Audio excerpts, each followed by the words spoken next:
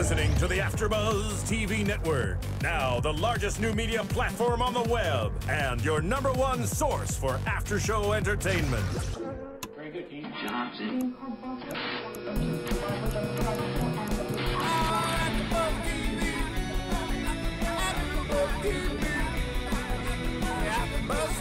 The AFTERBUZZ Studios in Los Angeles, California. Presented by Maria Menounos and Bing.com and streaming live thanks to Akamai Technologies. This is AFTERBUZZ TV's Survivor After Show. We'll break down tonight's episode and get you all the latest news and gossip. If you'd like to buzz in on tonight's show, you can buzz us at 424-256-1729. That's 424-256-1729. And now, another post-game wrap-up show for your favorite TV show. It's AFTERBUZZ TV's Survivor After Show. Woo! Oh my gosh, I'm so excited. Hey everybody, Bing is for doing, and tonight what we're doing is we are going to recap the latest Survivor episode, season 26, episode 12, the beginning of the end. Yes. That's right. I'm Jerri Manthy, also in studio, Ryan Allen Carrillo. How you doing, everybody? And oh my gosh, the specialist. What are we gonna do? Phillip Sheppard. He's in the house. Yeah, He's here, people. So excited to have you, Phillip. Seriously. It's awesome to be here. You know, anytime you get an opportunity to be on the AfterBuzz, you got to take it. You This is true. You have such a large audience. You know, 20 million downloads. I understand. It's crazy. Fabulous. Pretty huge, yeah. I'm pretty sure AJ and Justin are very jealous right now. Yeah, AJ. We keep sending them home. Next week it's just going to be one of us. I know. I wonder which one it'll be. We shall see. I'll cast my vote tonight. No. I'm calling Andrea to have her send me her idol. Oh my gosh, I know. Bless her. What a great episode, though, It was really. good. Yeah. But before we get into that, I have to say, I am the proud new owner of the Phillip Sheppard, the Specialist, the Costa Rica job book. So am I. Signed to us gloriously. Yes. Beautiful. I got to talk to you a little bit about this, Phillip, because honestly, I don't know what this book is about. I've heard it online. The buzz is amazing. You've been #1 bestseller in Asia for... Well, for 5 consecutive days, we were #1. We're in the top 100. So it's incredible to get that kind of response, particularly from a place that I haven't been. So I really appreciate it to the folks over there in Japan and Asia, Indonesia that are actually buying the book. Also in Brazil and Australia, it's doing very well. And it's, I think, the 40th most gifted item in Canada. So we're really excited about the support that we're getting. Wow, where do you get trivia like that? Like, I want to know. Like, well, what it is that, you know, anytime you're the specialist and you know you're going to get an opportunity to talk about what it is that you do and what you love, you do a little bit of homework and come in with the research. And it's also good to let the folks that maybe are on the fence about getting the book, let them know why that people are buying it. And the reason they're buying it is because the book is about a guy who used to be, a former federal agent, and he's not anymore. And so he becomes known as the Specialist. And a woman comes from Costa Rica and says that her father's been kidnapped and she needs his help. They agree on a fee. He goes there, finds out that her father's no saint. He stole $90 million from a bank that he's the president of. The problem is that's where the drug cartels keep their money. That's where the Hezbollah keeps their money. And a good friend of mine, Zev Pinsky, a Mossad agent now, following that Hezbollah money, teams up with me, and we're going to get her father, and we're going to solve this case. Don't give me too much. So this is a true story then. This is a novel. This is a novel based on my persona, and I'm the inspiration of the novel since I conceived it. And I had my brother Charles Peterson Sheppard write it, who's a brilliant writer, wrote at UCLA, and writes every day of his life now. So when I went to him, he conceived it. It's got wonderful reviews on Amazon, and I'm so grateful that he wrote it and was able to pick up my voice. The fans are going to see something different, like the way I am in my everyday life. Well, who better to write your book inspired by you than your own brother? That's right. I'm sure he spent most of your life together living in the same space. Absolutely. But this is not a true story. It's a completely made-up novel. Yes. Well, I cannot wait to dig into it, for sure. You look very handsome on the cover there, sir. Absolutely. See, I told you. Mesmerizing eyes. Mesmerizing. Even in every person. week she's falling in love with you every week. Well, she knows I've been in love with her for a very long time, watching the seasons that she was on, and also we did a fabulous job dancing down at Reality Rally together. You guys did. Incredible, yeah. I was watching that from afar. It was an all-night thing. We cut a rug. That's right. Yeah. Well, all the fans are wondering if you're wearing your pink underwear as we speak. Well, you know what? We only bring those out on special occasions. Special occasions. Season 22 and Fans versus Favorites. I like how he says we. Like there's there's a couple of you in there. Well, there's the specialist, and then there's Phillip Sheppard. Well, I think at this point, an underwear sponsor probably should pick you up. You know what I mean? And People help. keep saying that. But Calvin Klein. Come on. Phillip Sheppard. those are American Apparel, by the way. Which I love American Apparel. Yeah. I do too. So I do too. They could have your book and sell your underwear. I don't know or if maybe that's you can really- get a pair of underwear with the book. I don't think, Package deal. I don't think that's the direction we're headed in. We've got some shows we're working on. I've got a Project Development Hell that I'll be doing, which is an internet web TV show. I'm actually playing a lead on there. We're shooting it this weekend. And what am I going to be? A former federal agent working a case. Wow. And some things of his are going to be missing that are very personal and very dear to him. And we're going to get that solved in this show. Development Hell. So that'll be coming up sometime next month. Well, we all know that you have a lot of things in the works, Yeah. and if there's anything else at the end of the show you want to plug, let us know. And we're going to talk later about how we can all Okay. get in touch with you and everything. Perfect. But we have to talk about the episode. I don't want to make Absolutely. anybody out there mad at me and go, oh no. They're furious already. Get over it. So yeah, this episode was pretty awesome. I mean, it was a double elimination, which Right. I thought for sure it was going to be, Reynolds and Eddie gone. Yes. Yeah. Right. But no, we got a little surprise at the end. Which, thank God. I mean, that's why we love Survivor, because it's always unexpected. That's and right. stuff like this makes the fans really, really enjoy it, too. Absolutely. You see somebody with the immunity idol, you know that they're probably going to use it if they think they really have to use it. Right. Not always. Not always. Not always. What I love is that, Malcolm went last week, and that was pretty shocking for a lot of people to deal with. But, the tribe name is still Enel Adam, his mom's name. He must love that he's gone, and that shows up on the screen every time. He for sure does. And can we talk about how beautiful his hair was? He was like Fabio. He had beautiful locks coming in there at the tribal council. And I like how he constantly tilted his head to the right, so it flowed nicely over his shoulder. Absolutely. How's your relationship with Malcolm? Malcolm and I are two what I call senior guys of the show, in the sense that we both played twice. We both know that you're playing the game, you're playing it real hard, and when the game is over, it is over. We're grown men. So he came up to my local spot where I hang out, and we saw each other, and made love, and said, "Hey, brother." You heard it here first. We made love. Give him a hug. Spoiler alert. Yeah. Hugged each other, and he was with a friend that he was, a female friend that he was with, and it was great to see him. And we talked a little bit, and then we went on about our way. But I think that he's got his head in a good place, and I know I certainly have mine. There's no ill will whatsoever. He's a really for him. cool guy. He's a very totally good chill. guy. He was a real good guy, and he played game hard, and I played it hard, and yeah, he booted me out the game. But that's the way Survivor should be. I mean, you Yeah. play and you spend it, you have a memorable time with these people, and there's no point in holding grudges afterwards. Absolutely. You know I what don't mean? understand these people that spend, 2 years talking about other people, and I don't get it. Or Yeah. years. Yeah, and it is funny because some people understand that they're a little more mature, and they Yeah. understand that when the Right. game is over, the game is over. If you got played, you got played. Right. Just accept it. Right. It's Survivor. That's what happens. And you have to realize Right. too, it's just it's a small community, and everyone is not going to get along or in real life. You probably want to hang out with even a fraction of these people. That's why you're all together. It's like a science experiment. Yeah. We do have a caller. All right. We have a caller. Caller, you're on the line with Survivor AfterBuzz TV After Show. Hello. Hi. Hey, this is Steve Oh, hey, in Steve. San Diego. Steve Jerry, how you doing? Kazel. Hi, how are you? Hey, man, it was great to hang out with you at the reality rally. That was awesome. Likewise, Steve was on my team, actually. We raced the reality rally together. Oh, He's one really? of the biggest Survivor fans I've ever met, and he's been first in line at every open call. Well, Wow. Steve, how did you do with the race with Jerry? How'd you finish?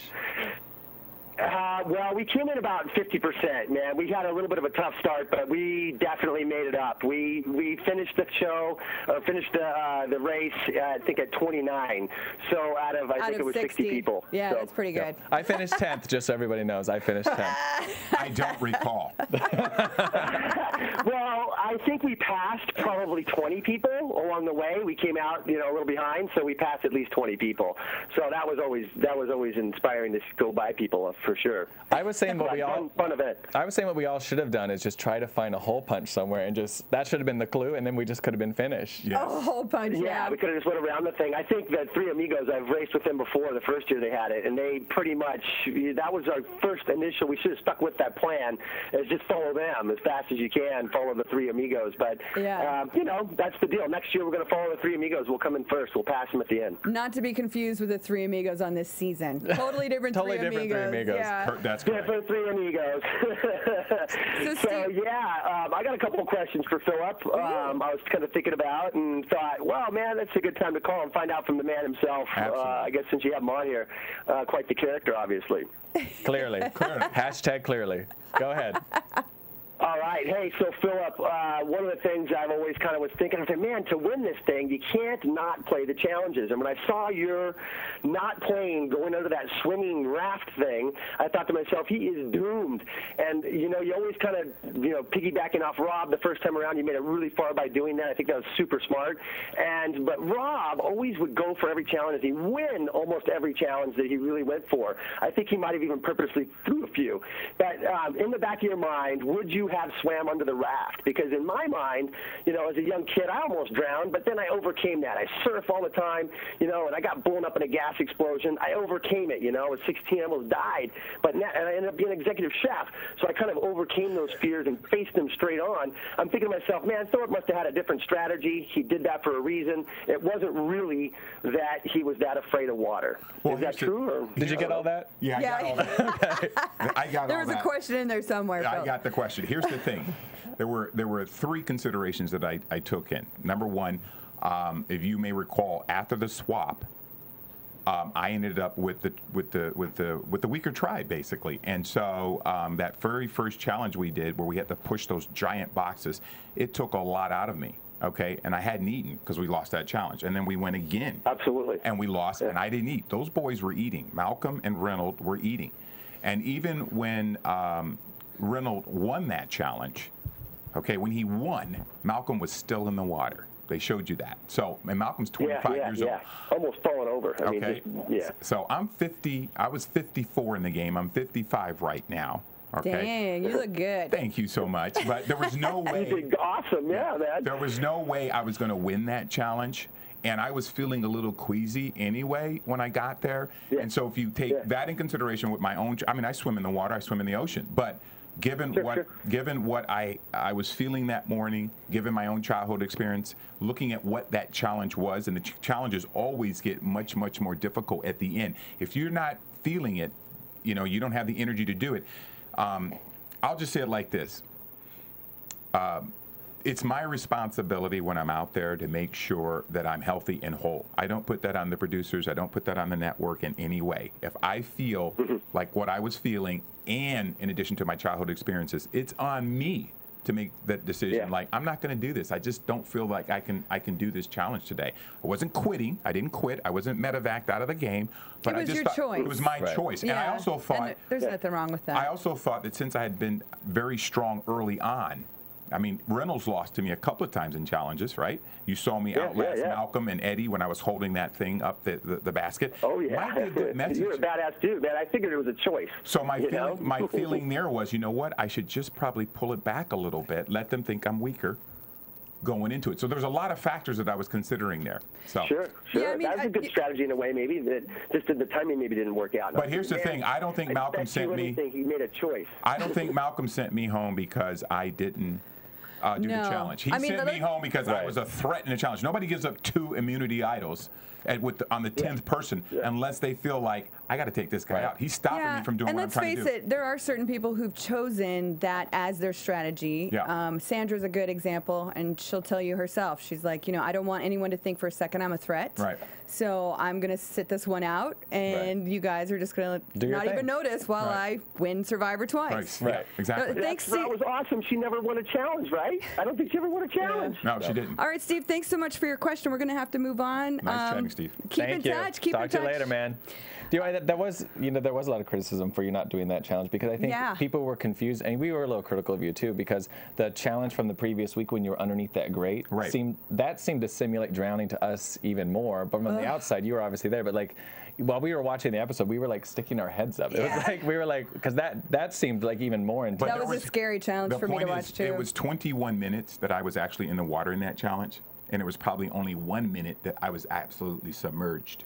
Right. So as you're waiting for the water and I to guess come it's in, only this wide, so you could just move out. Right, and I just scoot out. But the other challenge was you had it just seems scary, right?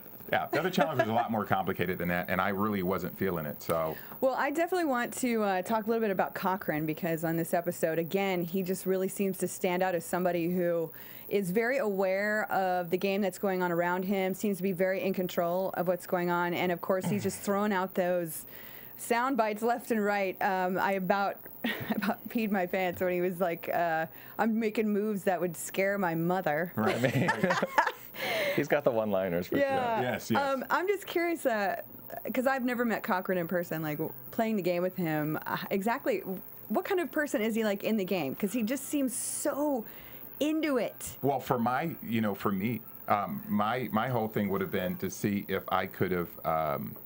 That was his phone, everybody. Yeah, that was my phone. Sorry about that. Basically, I thought I turned it off, but we got a disco in here. Yeah. But basically, for me, watching him play the first time he played in season 23, I think it was, I found him interesting. I kind of related to him in a totally weird way, in the sense that I felt that he felt ostracized in a way, like he was the smart, nerdy guy, and nobody was going to associate with him, whatever. So I associated with him from that. As you know, he's definitely the intelligentsia attaché in Stealth RS. So I liked him. He's clearly very smart. Very smart. What was his Stealth RS name? Intelligentsia attaché. Well, there you go. That's hashtag. Very sexy. Hashtag. That's a very good name.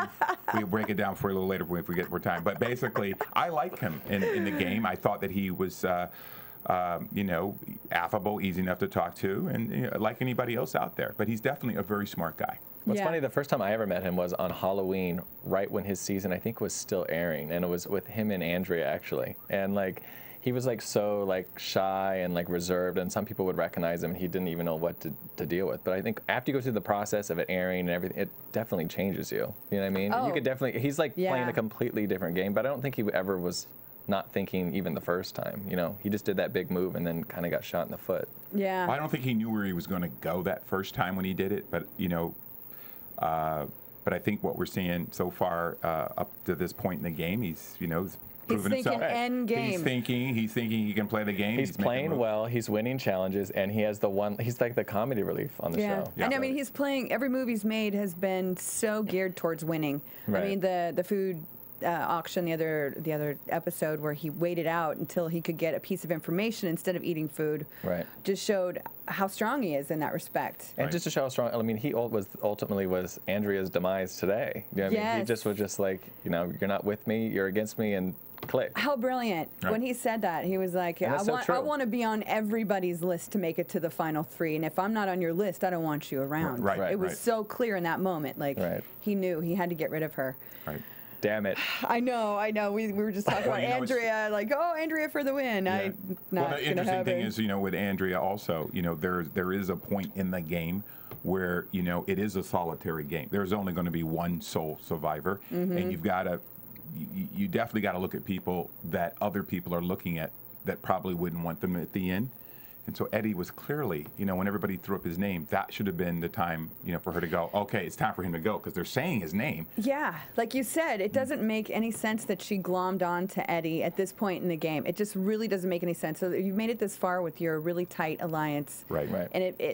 And even as far as jury-wise go, it just doesn't make any logical sense. I don't think, I agree with you, it doesn't make sense, but I also would say that, just being there in the game and going through all the elements, you latch onto someone or have a connection with them, whether if it's just friendship or you have chats with someone, whether it's love or whatever it is, it's something that you're longing for out there. Just you finally get to have maybe fun with somebody or have some interaction with somebody. She definitely enjoyed Eddie a lot and talking with him and strategizing with him, and they're similar in age. And well, that is a 25-year-old mistake. That mistake would never be made by a 40-year-old woman. Let me just tell you, it doesn't matter what. Or a married woman. It doesn't. Single or married, trust me, it does not matter if you have a love connection with somebody. You got to put that stuff on hold till after Survivor is over. In the game, you just caused a weakness in your armor. Right. I mean, you got to use him and then get rid of him. Yeah, exactly. Just like you in real life. Yeah. It's like tonight, it was a reward and immunity challenge, the first one, and I'm thinking Reynolds and Eddie, they need to stick this one out, right? And what's the first thing that happens? Donuts. Dive in the water. Eddie jumps off for donuts, and Jeff's eating them, and he's like, "Yep, they're fresh." And I'll tell you something right now. I've had Survivor donuts. they're not fresh. They're Right. never fresh. It's not worth That just jumping wouldn't off. make me dive off at all. I just feel like I would get sick. You do. I get sick if I eat donuts now. Never mind if I'm not But eating you know, at the all. thing about Survivor, you got to remember, you're so starved, Right. and you haven't had sugar. And I remember from the first time, I didn't feel it so much this time, but the first time I was in Redemption Island, I remember at one point somebody else was talking about cheeseburgers and hamburgers, and I literally could, you know, as they're talking, I'm seeing them, I'm tasting them, and it's like, what is this? You know, Yeah. so it was like, that was surreal to me. It was like, You know, I got to share this because you fixate when you hear other people talking about food, Right. and I mean that's a constant conversation. Like I can't tell you, it's like 24/7. Right. You know, Phillip. Right. Amanda had this weird fixation on raw cake batter. And she would go to bed every night talking about raw cake batter and Gross. how much she dreamed about it. And Right. I was so mad because I couldn't stop thinking about raw cake cake batter. batter, yeah. Do I eat raw cake batter? Well, no. Right. Did you when you got home? I did. I ate like a whole bowl of it. And then I went and threw it up because I was like, that is the most disgusting thing I've ever I think I'm put in gonna my throw mouth. up right now. Andrea loves peanut butter and bananas. And that's all Clearly. she talked about. And when I got home, one of the first things I tried once. That's why You last didn't week like she had peanut butter or bananas? I like peanut butter separately and I like banana separately, Oh my but God, not that's so the two good. together. Peanut butter everybody craves because Right. it's the protein Right, thing. right. I mean, that's like one of the first things that we all That's Yes. probably why she changed her Facebook profile picture to be the picture of her covered in the peanut butter. Yes. She's obsessed. Yes. And then Cochran jumps off for 3 hot dogs. Correct. Yes. And it was kind of annoying to me that he did that. He suddenly got very cocky. He didn't ask anyone's permission. Right. You know, like there's a certain understanding when you're like, hey guys, is it cool? Right. In your alliance, you usually want to like check in with everybody because that little small thing that you do is kind of like a big to everybody. Right. But I've never seen anyone shove an entire hot dog in their mouth like Do he you think did. that this challenge was more lean towards females, like as far as being able to Winning? do it? Yeah. Oh, definitely. Anything where Which is there's like the feet. first, right? Because like they've all been like steered towards men, kind of. Do you know what I mean? Right. We've talked True. about that a lot. Like it's all been on strength, like the going underneath the water and like all those other ones. But this one was definitely geared towards the ladies. it felt You're like. absolutely right. Right. Yeah, there's something Girls are better about at balance and like And pain feet. and everything. Yeah. yeah the pain endurance level is very high. Well, you in know, a women. girl could have won the challenge at Cochran, the first one he won, where he swallowed that egg. Oh, that was horfighting. I think feel like this eating- challenge would have been hard for you because I mean, like, it's Yeah, so hard for like big yes, guys like us yeah, I to wouldn't have- balance on yeah. something like that. You No, wouldn't my last sheer very long. weight alone.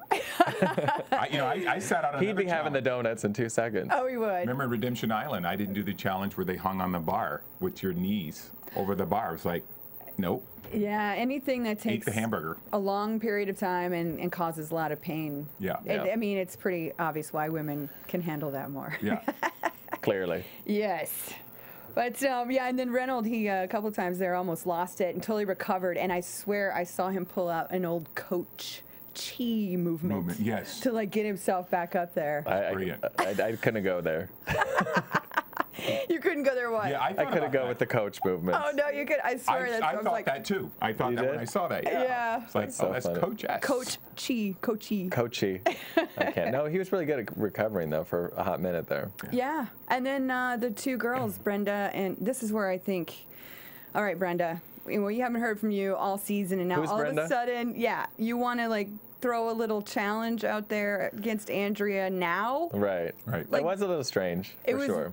really weird. It just seemed like you should hold that inside at this point. Just don't And let what's Andrea. funny, that was sort of the catalyst that started the whole thing with the 2 of them anyway. So it's It like did. if one of them just would have jumped off, it may have ended differently because it wouldn't have felt so competitive or weird with each other. Yeah. Andrea was always mindful, you know, of how strategic Brenda could be. Right. As you remember, Really? the whole thing with Brenda's thing was, you know, coming back was that she was prematurely, you know. Was she trying to play Out under of the the game. radar? No, I think this time she was playing very under the radar. Very, Yeah, very, so much so. Every week it was a big joke in here. We were like, "Who's Brenda?" very stealth. That's Yeah, she was a good member of Stealth R Us. yeah. She just kept herself, you know, quiet. Yeah. She hasn't said like 2 licks this whole season.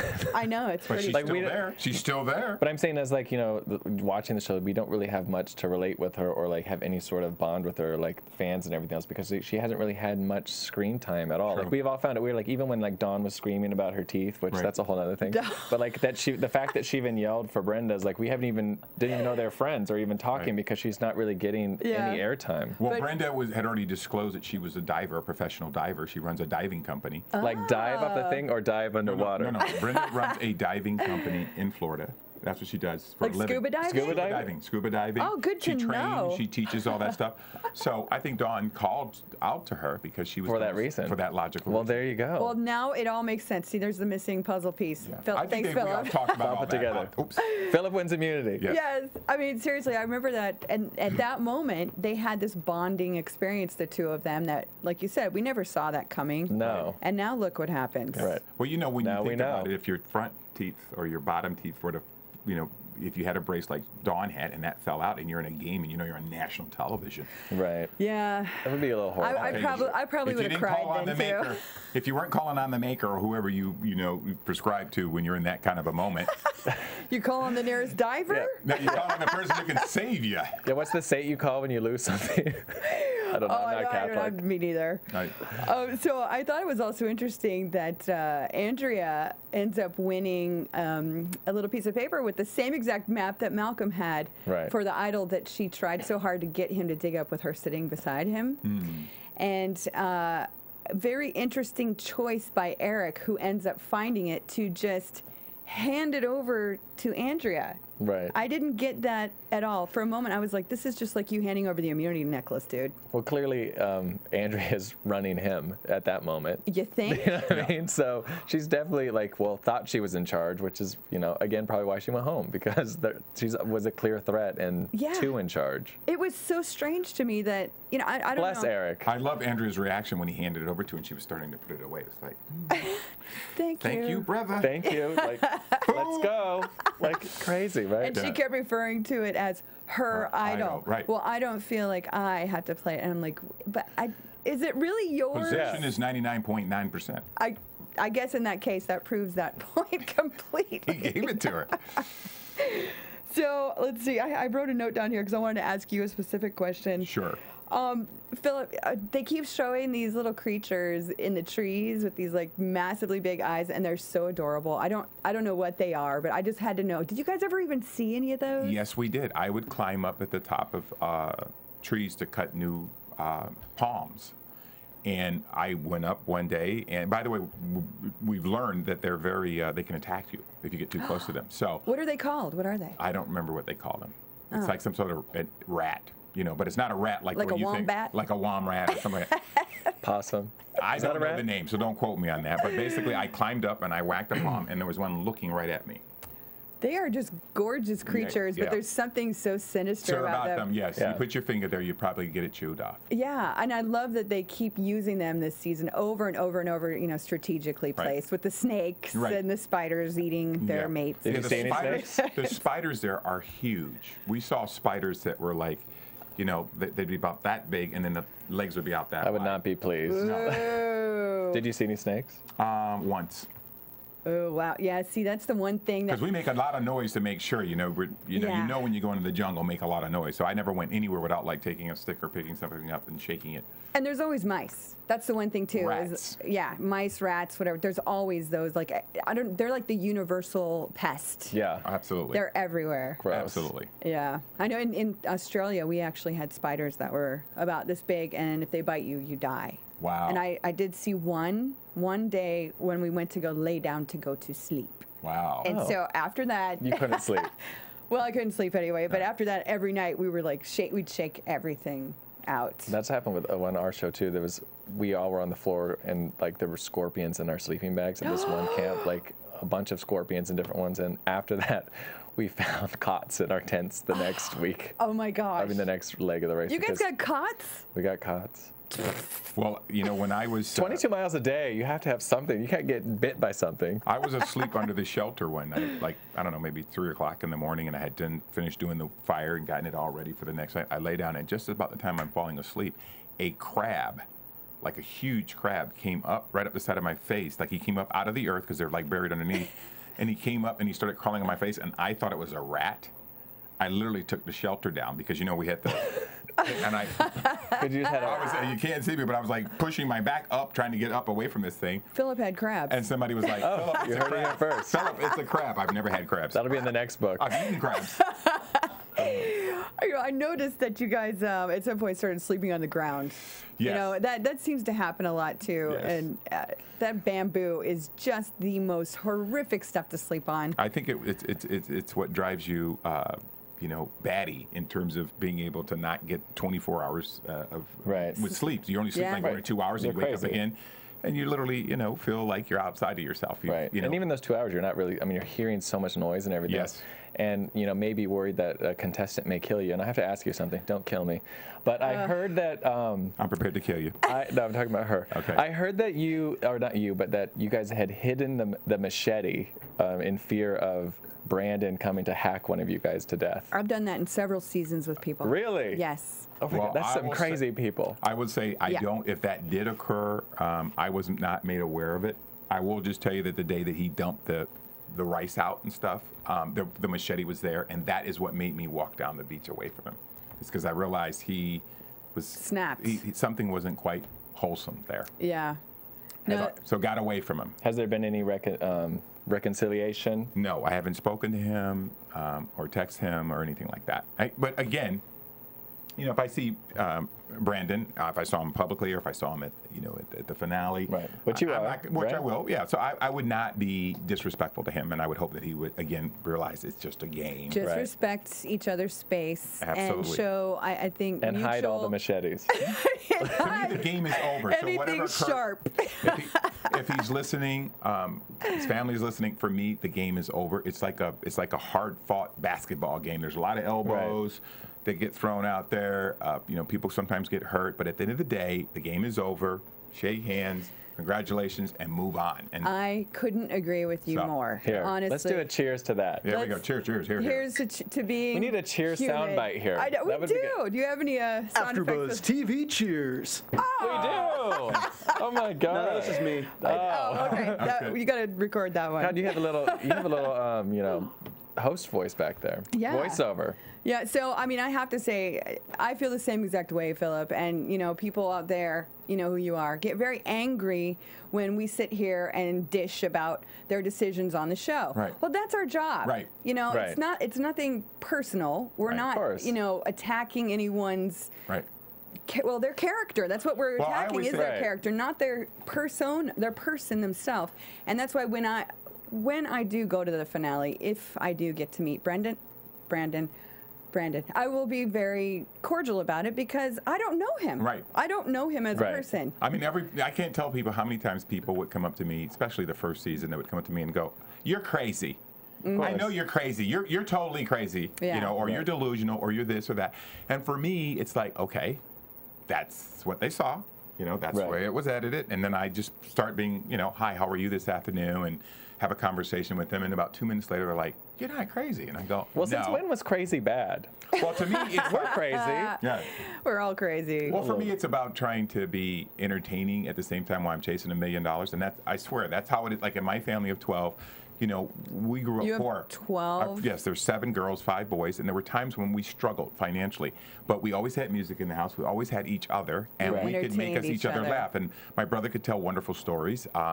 I could dance really well. I made up, you know, skits. Me and my other brothers and sisters, we would make up skits to be funny in them. We would entertain relatives. So for me, that's what Survivor is. And so I try to give the editors as much stuff that they can possibly use. You just go with it with a ridiculous flair, which I do too. You know, I think you might have just explained to a lot of people out there who are just trying to figure out, you know, are you going out of your way to be the way you are? Are you really that way? And truthfully, yeah, I can only imagine. Yeah, growing up in a family that big, you probably had to do a lot to get noticed half the time. Well, here's the other part of it. When you're playing Survivor, it is a psychology game. So in other words, the first time I played, I figured out something I like to think that was very useful for Boston Rob and very useful for me. Meaning, Boston Rob is a very smart, intelligent guy. When you're playing in the game with him, it comes across real quick. Like you go, he's smart. He's a threat. Goodbye. I think that's probably why 3 times before, he didn't win. Well, I was... By the way, we had a Boston Rob drinking game with you. Yeah. Whenever time you would say Boston Rob, we would do a little drink. We were wasted. We were wasted. Our first few shows were just like crazy. However, he recognized, like I recognized, that as long as there was somebody else that seemed to be a bigger distraction than himself, they would focus on me and not him. And that became very comfortable for him.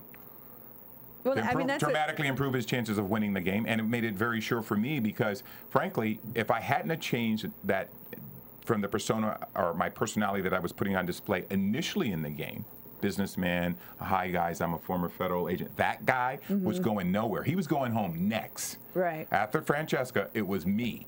And then when I realized I need to say something here to Rob to figure out what can I say to him that will make him feel like he needs me more than the crew that are walking with him everywhere he goes, which was that alliance.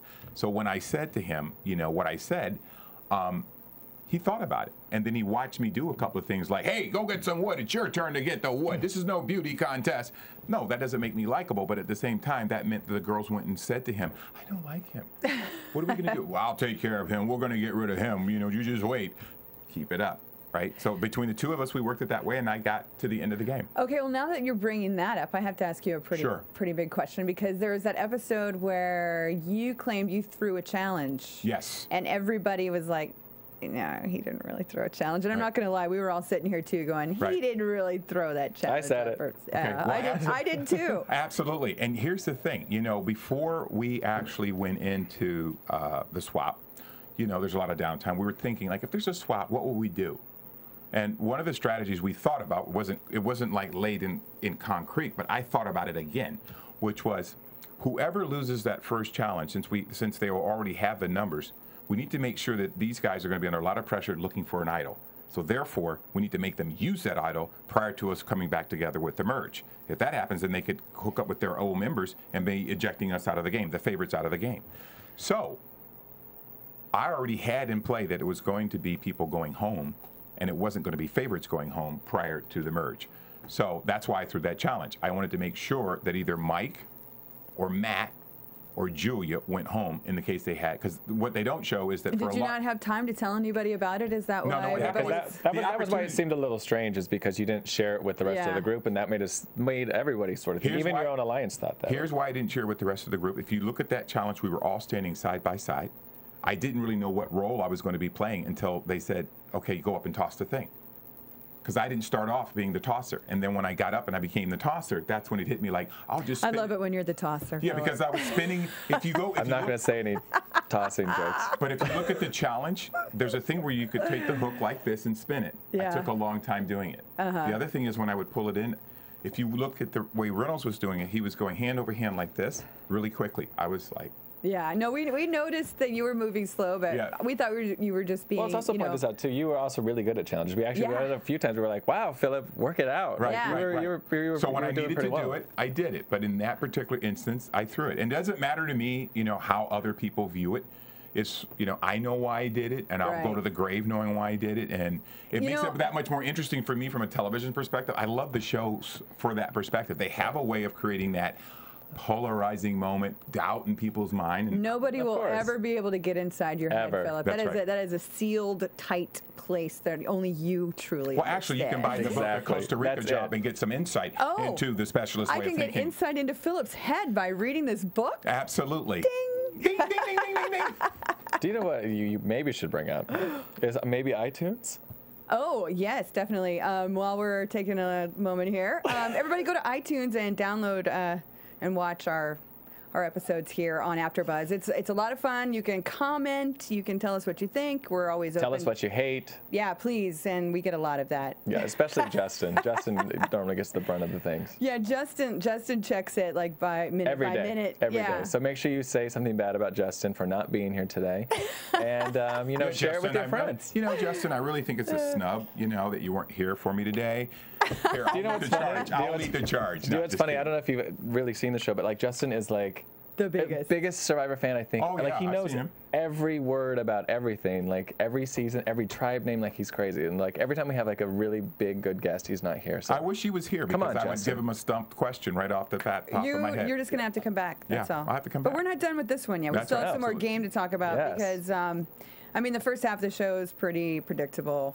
Well, do you know what sucks about a double elimination is like if you're the first one eliminated, no one even talks about you really. I mean, like Reynolds was like a huge like force the whole game, and we're already like whatever. I know. Because Andrea was such a big. He was a good player. You think about it, people were after him like from the very beginning, and he made it this far. We couldn't even believe he made it this far. Yeah. We couldn't believe he made it this far. Right. And the fact that Eddie's still there is also just he was such a physical threat in the game. Yeah. Right. He was really good. Yeah. But it was a good tribal council. It's definitely worth talking about because Dawn basically tells everybody that she's untrustworthy, which I thought was very interesting. I'm like, you know, that's the thing Jeff is so good at. He will ask questions, and if people answer them, they just like show their cards. They're like, oh yeah, these are the cards I'm holding. Oh, yeah. Oh wow, I just did that. He's like Oprah Winfrey. He will just get everything out of you. He'll get you crying by the end. Absolutely. And He's so good at it. I swear, I don't know, Eric, the more his hair grows on his face and his head, he starts looking more and more like Chewbacca to me. Right, especially because he's getting thinner, and thinner, and his head's just getting bigger. Analogy. Yes, I think somebody said that out there actually. Somebody give me a Chewy sound. Yeah. Was that a Chewy sound? I was my attempt at Chewbacca. I'm so bad at it. Gay guys don't do that. I can't even read it. So Reynolds gone. Reynolds gone, and then bless him. Yeah, Jeff brings back the sore subject after Eric wins the next immunity. Like, oh, I remember the last time I put a necklace around your neck, Eric. Yeah. You gave it away to the girls and you lost. And he did it again. Yeah, I know. You have to wonder. Like, I really did feel like him handing that immunity idol to Andrea was the same thing. It was the same thing. It really was. It's a pretty. It's a very powerful tool to hand to someone else. So had you been the one to dig it up right there, would that have gone in your pocket? Oh, yes, it would have. It would have been like, hello, welcome to my pocket. Excuse me, Andrea, I found it. You had the clue. But, I mean, it does suck when you have an immunity idol and everybody knows it because you are obviously the target. You have to play it. Yeah. Rule 101, if you got the idol in that situation, everybody knows it, you play it. Especially that late in the game. Yeah. When you're talking about blind sides. Right. Like well, if you're in love. I'm just kidding. I'm just kidding. I'm just kidding. She felt pretty safe out there, and that's probably what happens. Yeah. Well, that's what she even said herself. Yeah. The second you feel safe, you're gone. Exactly. That's what Philip and I both looked at each other when she said that in the episode. Oh, so true. I'm totally safe. Yes. Oh, boy. Bye-bye. Yep. See you later, Andrea. Let's see. Yeah, so, I don't know, Reynolds and his...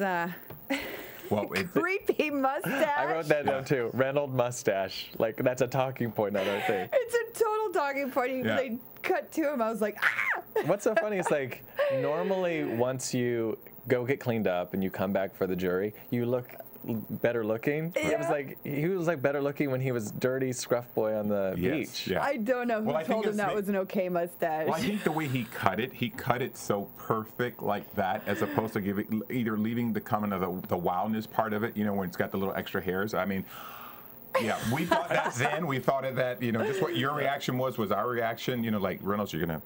Did you guys reacted to his? Did you give him any crap for that? I thought of like, you know, Clark Gable back in the day. You know, was that perfect?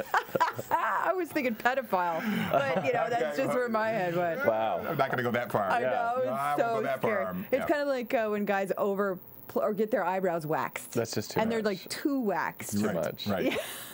Or too much bronzer, maybe.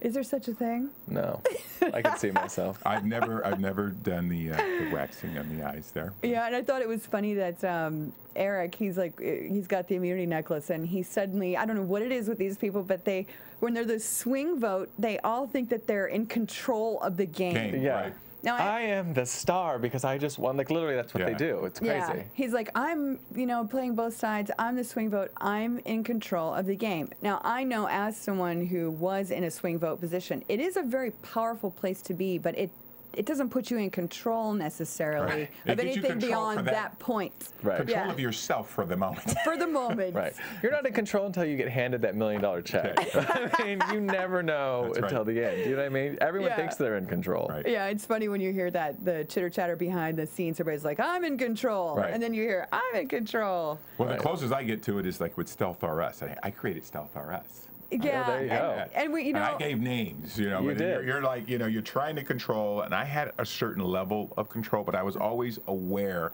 that it was fleeting. Yes. Because there were so many people within the OWN Alliance that were off doing other things, you know, that I couldn't control. It was so fun to watch, like, after you got voted off, to watch everyone suddenly, they were all like, oh my God, I can't think for myself. Right. Yeah.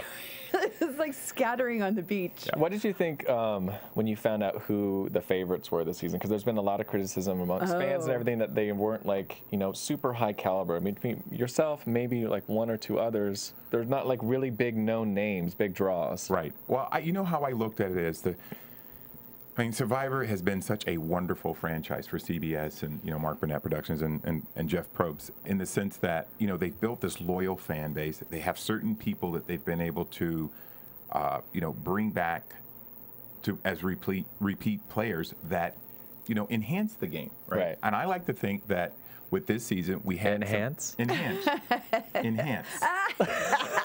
Go ahead. No pun intended. But I didn't even get it. I mean, like, look, we're seeing some pretty good players through this game right now that are staying in it. I mean, like you said, you guys didn't expect Reynolds to stay. I could easily see him coming back. You know, Malcolm's definitely a comeback guy. It's ended up being a great season, but I'm saying from the very beginning, you wouldn't think that those people, but I guess what you say is right. They great people in casting. They picked, you know, people who they thought this would happen. Nobody quit the game. Right? Yeah. Amen to that. Right? No quitters this season. Nobody quit the game. Jeez. And I think that Shamar almost quit. Almost. Oh my God! See, I totally forgot he even played this season. I know, it's so hard to think of the early people, right? I mean, you know, almost is, you know, it's still not that, and I still think that, you know, they do a great job of bringing a group of people together and have them play and compete. You know, I certainly enjoyed this season immensely playing, you know, with the crew. And you're always fun to watch, Phillip. Thank you. No matter, you know, you're a very polarizing person. Like some people just like, Phillip, you know. Right. But as a polarizing person, honestly, I always say, love me or hate me, but indifference is the kiss of death. Exactly. Right. So. And you were a fun person to love, to hate, to everything. And one thing I love about you, when I met you in person, I was just like, he gets it. You know, it is a game, and this is an amazing experience, and the most extreme circumstances you'll ever be in your life. And at the end, you really just have to look at it as this positive, life-changing event. Right. Yes, I would hope that people get a chance to look at my day after video that I did for this season. It's such a great video because it really, I had you know, this 24-hour. Time period to kind of regroup, get showered, get fresh, get some really good food in me that they had there. Mourn it and everything else. And you really get to see, you know, my personality, you know, the way I'm in my everyday life, so to speak. You get to see, you know, the joy to be, you know, 54 years old, getting to play a game that 100,000 people submit to go, you know, to try to get into every single year, and then go to this incredible place, have this incredible experience, have it displayed, you know, across the globe, get an opportunity to write a book now, right? Yeah. And meet wonderful fans who come up to me. I can't tell you the love I feel from people out there now, both in Twitter and Facebook, and when they come up to me. So I feel so blessed to have had the opportunity to be on Survivor. From Phillip's mouth to your ears. Seriously, this is a good way. And just wrap things up real quick. We have to talk a little bit about what happened at the end of Survivor. Andrea goes home with an idol in her pocket, and we're so sad to see her go. So sad. She played such a great game. She did. But, very good competitor, very great at challenges. Excellent competitor, a really, you know, hard-working individual, both in her personal life and in the game. Sexy as hell. Yeah, she's so cute. I can't wait to meet you, Andrea. I'll tell you what, there is no Survivor, this is hands down, that when men meet me, the first person they talk about is Andrea. Wow. So funny. She's so pretty, she's so hot, what is she like? And then they ask me about Brenda, but they always ask me about Andrea. Well, now you know Andrea. Quick Brenda comment. Isn't Brenda pregnant? I really don't know about that. I heard, this is what I was going to tell you guys last week. I heard that Brenda's pregnant and that she's like 7 or 8 months and she's not coming to the finale. What? So she's really not saying anything. She's really not going to be there. I wonder if they'll like Skype with her or video. Do you know what I mean? That would be a first. No one's ever not shown up to their own finale. Because I don't think she could fly because she's that far along. I can't wait to find out. Yeah. All right, well, that being said, we got to wrap things up here. The baby's not going to know any words. I know, right? We just want to say thanks to all you fans out there for tuning in. Again, go to iTunes, comment, share, all that good stuff. Where can we find you, Phillip? How do we get a hold of you? Okay, you can get a hold of me a couple of ways. You know, I have, if you want to know what's happening in general, phillipsheppard.tumblr. That's my Tumblr blog site. Of course, P Sheppard TV is PSHEPPARD TV for Twitter, and then that's Phillip W. Sheppard on Facebook. You'll be able to you can find me. He's all over. But you can get my book on Amazon, Barnes & Noble, at 38,000 distributors around the world. You can get this book. So wherever you're listening, you can go on any of those online stores and get the book. Get the damn book, people. That's right. And what about you, Ryan? Where can we reach you? Get me Ryan A. Carrillo on Twitter and Instagram. I'm also on Facebook. So give me some love, people. And you can find me on Twitter and at Jerri Manthy, or you can go to jerrimanthy.com. Love you bunches. See you next week. Bye, guys. It was great. Love it. Kisses. Thanks, Phillip. Yes, it was wonderful. Thank you guys both for having me. From Bing.com, executive producers Maria Menounos, Kevin Undergaro, Phil Svitek, and the entire AfterBuzz TV staff, we would like to thank you for listening to the AfterBuzz TV network. To watch or listen to other after shows and post comments or questions, be sure to visit AfterBuzzTV.com. I'm Sir Richard Wentworth, and this has been a presentation of AfterBuzz TV. Buzz you later! The views expressed herein are those of the hosts only and do not necessarily reflect the views of AfterBuzz TV or its owners or principals.